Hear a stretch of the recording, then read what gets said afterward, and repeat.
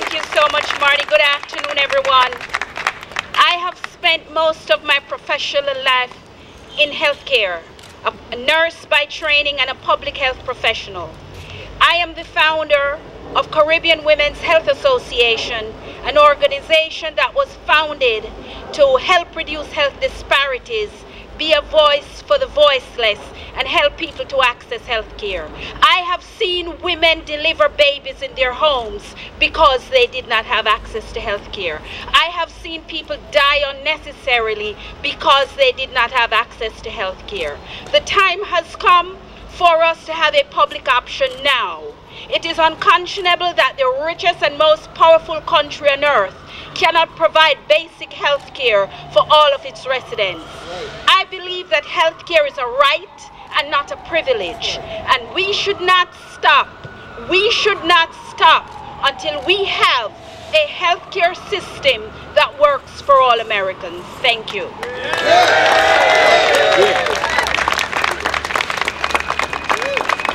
Thank you so much, Borough President Marty Markowitz and Deputy President Yvonne Graham. Thank you so much. We have our champions here in Brooklyn calling for what we've been calling for, which is a robust public option, if not a single payer plan. Well, we should move for what we can get, right?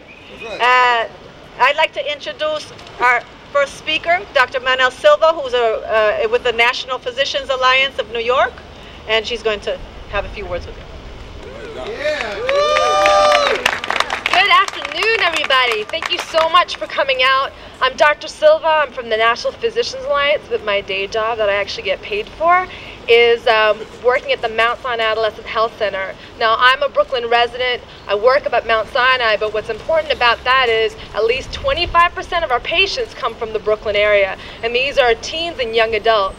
The reason why we have so many patients coming from the Brooklyn area is because of our broken healthcare system.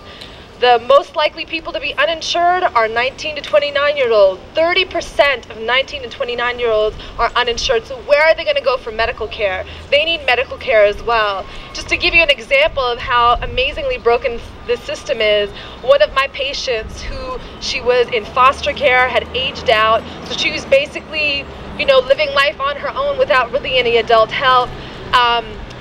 Had a full-time job, she had finished college, and she lost her job, another victim of the economic crisis. She was making $6 too much on unemployment to qualify for Medicaid. $6. Let me put that in other numbers. She was making $754 a month on unemployment. That was $6 too much for Medicaid. But the biggest problem is that this patient is diabetic. She requires insulin therapy. So she could have ended up in a diabetic coma in the hospital, costing thousands and thousands of dollars had she not been able to get access to a free clinic where we are able to get medication and medical care for her through state funding, through some random funding, but this is not the way that the system needs to be. And I get frustrated by this. Physicians constantly are frustrated by the system. I did not go into medicine. I did not spend all this time studying so that I can be dealing with a broken healthcare system, so that I cannot provide the care that my patients deserve and need. That's all I want. I worked too hard to be in this system. And this is one of the reasons why, as many of you know, 63% of physicians support the public option. Let me tell you why that's really important. Physicians don't get paid potentially as much as they would than in the private healthcare system. So why is it the majority of us, the overwhelming majority of us, support the public option? We've had experiences with Medicare, we've had experiences with Medicaid. They don't pay us as much as the other systems do, the private system does. But we prefer a public option because we know that our patients get the care that they deserve. They will not be denied for ridiculous things. They will not have to wait before they're able to come to us because they don't have health insurance and then they're incredibly sick and we're treating end stages of a disease rather than preventing it at the beginning.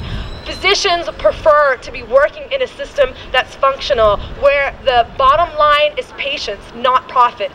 That's what we want. We're willing to have that kind of a system because that's what we believe in. So if physicians 63%, so just to make this straight, 63% of physicians support the public options, and almost 10% of them support a single payer plan. So that's 70% of us, essentially, over 70%, support some form of a public plan.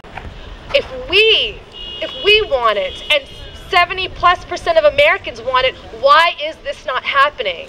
And we applaud the efforts of senators like Senator Schumer in being on the forefront, supporting a robust public health insurance option and making sure that real healthcare reform gets passed. And now is really the time where we need to show Senator Schumer that he needs to be even more of a champion for the public option, not only because the bills are being merged and we really need to make sure that the public option is in there, but also we're seeing alternatives coming up with the public option. As many of you know, right now they're about to introduce a bill that will require states to opt into the public option. We need to tell Senator Schumer, not only, I mean, it's not just an opting out option, the one that he's offering, but we need to make sure that it is in there. The basic, everybody is in a public option, that is required. The American people deserve it. The medical profession requires it so that we can do the job that we came into medicine for. Thank you very much.